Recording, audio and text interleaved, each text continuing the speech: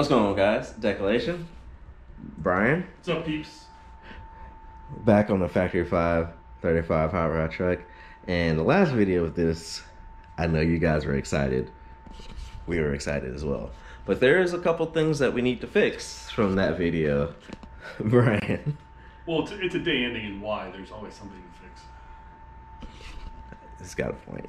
But the exhaust, as you guys probably heard, was making some contact to the floor. And I got a couple of good recommendations, but I'll kind of get it a better understanding. Yeah, that's about 4 inches. We're gonna have to cut that completely flush. Yeah, it's a low car, very low car. So I can't even do like that NASCAR one. That would be really sick because it'll still rub, like the square or the rectangle exhaust. Yeah, it'll still rub. So we're gonna cut it flush, but it's still gonna shoot it out of the back.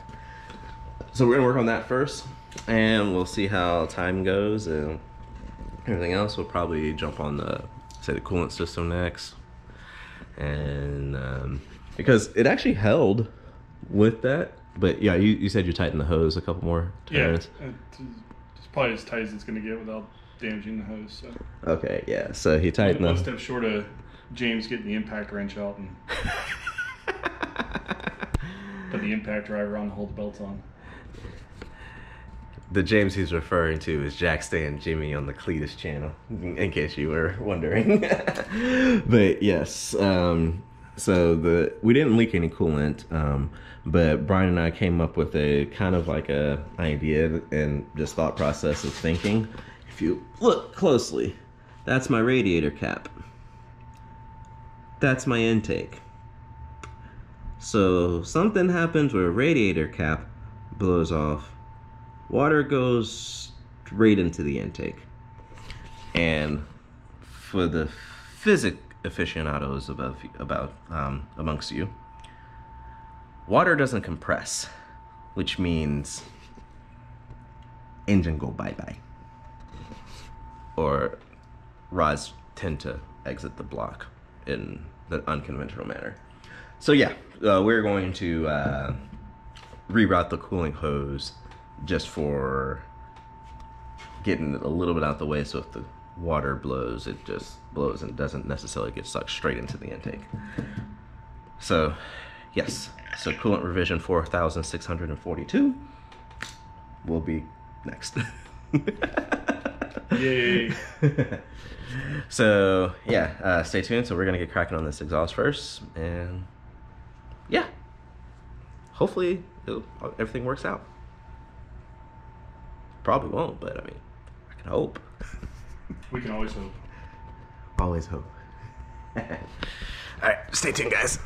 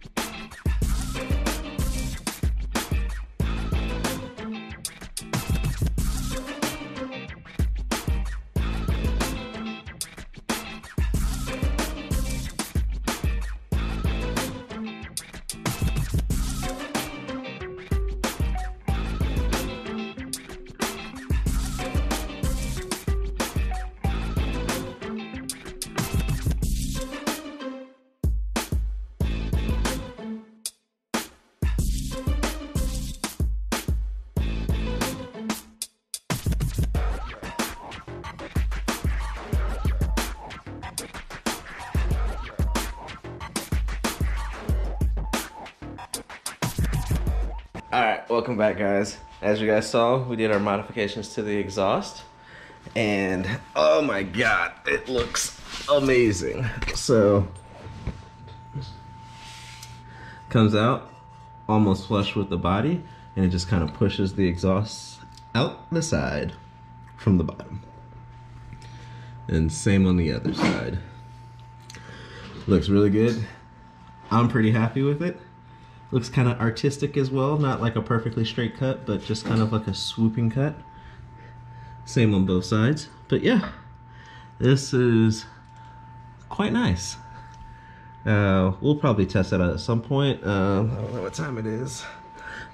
Getting close to getting late, so. But Brian right now is working on something. He is, as you can see, we're working on the coolant system now. So the next little thing, I'm probably gonna put you guys on a time lapse and watch Brian work some magic. Get yourself a Brian. Oh, someone said that that should be a t-shirt as well, so yeah. Or no, another t-shirt, no Brian. That should be another t-shirt apparently. I might have to do some design later tonight. But all right, stay tuned, guys.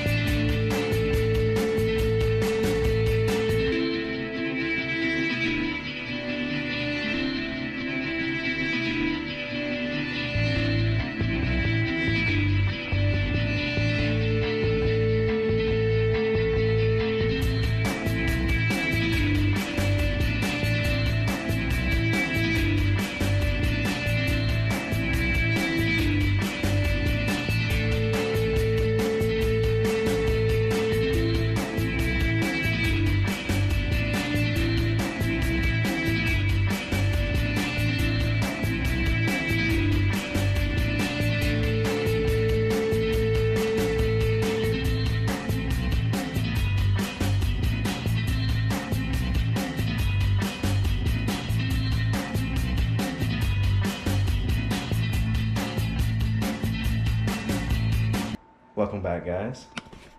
Brian, how are you feeling? Hey, it works. It's together. Looks a little better. It does. We're not going to blow the cap directly into the engine. Yeah, it's just slightly under, but not a worries. That's not bad. So at least when water pours out of this, it goes this way, not that way into the intake. So with the space consideration we have, Brian, you want to talk about your fun experience? Yeah. What would have made this whole thing a lot easier is carburetors. Because then that intake wouldn't be sitting right there, and I could have made curly Q hoses to go from... No. They make kits to No. put carburetors in LS. No. Oh yeah. No. I know they make kits. I know that's a thing. No, Brian, we're not doing that. I spent all the money on this intake system. I know. But yes, so yeah, we got the hose going. We haven't put any coolant in it yet. That's gonna be a next video problem. Tomorrow, next video, whatever. Gary and Brian problem. Because that's gonna probably be a whole fun experience as well. Trying to see if we can get the pressure vacuum bleeder to actually work this time. I mean, I think we tightened everything up, so yeah, we'll find out. But yes, so as you guys saw, we got the exhaust done, and we got the coolant system redone for the 4,456th time. Yeah, something like that. Somewhere around there. I mean, hey, we still have 10,000 more times before we revamp it. But, but all right, thank you guys for watching. Appreciate you guys. Like, comment, subscribe down below. Hit that notification bell. Yeah, have a good one. Peace. See if I get this right. It's Lala Patrick, Sonia, Eve. There you go. Happy St. Patrick's Day in Gaelic. Just yeah. for you guys.